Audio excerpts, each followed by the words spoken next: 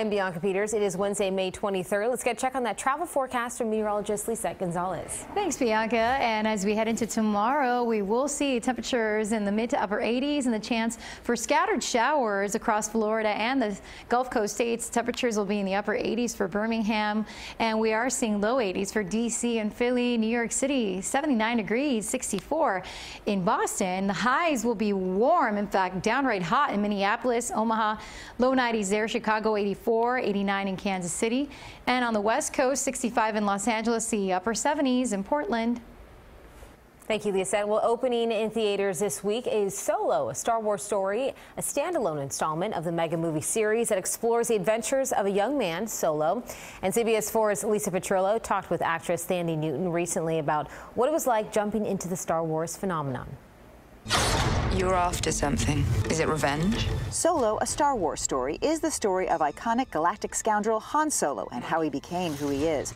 Actress Thandie Newton plays Val, a tough, no-nonsense gangster who's the partner and love of Beckett, a charming career criminal played by Woody Harrelson.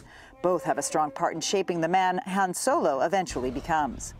When that call came in, you got this baby, it's Solo, it's Star Wars, what went through your heart and mind? My kids are going to love this, was my first thought. She was the woman that I want to see on screen in this day and age. We love that then. You know, because it could have been a damsel in distress, and to be honest, I probably wouldn't have been saying anything. So I was thrilled that the Star Wars legacy was continuing with this theme of powerful women. You gotta catch me! Thandie knows a lot about playing powerful women. She has a host of strong roles under her belt. She's currently starring on the small screen in the hugely popular sci-fi thriller Westworld. How many times have you died? As Maeve Millay, a host or android who is a madam in a brothel. For this film, it's all about the stunts. Here they come! They would show me what they wanted me to do, and every single time I'd say, well, obviously I'm not going to be able to do that. But within half an hour, I was doing it, and because I could do it, they had me do it. But then when I saw it all pieced together, I was thrilled.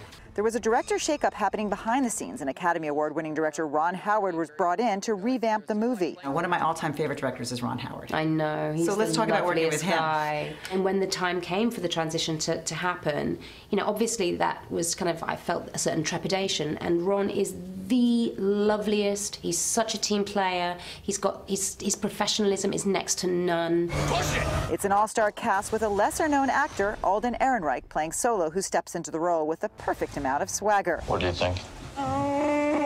Well, what do you know? For Thandie, it's a project she's thrilled to be a part of. It was fun, it was hard work, but of the best kind, because it was such a great team effort. Well, congratulations to you, and thank you so much. We know that Solo, a Star Wars story, is out in theaters this week. I'm Lisa Petrillo, CBS 4 News.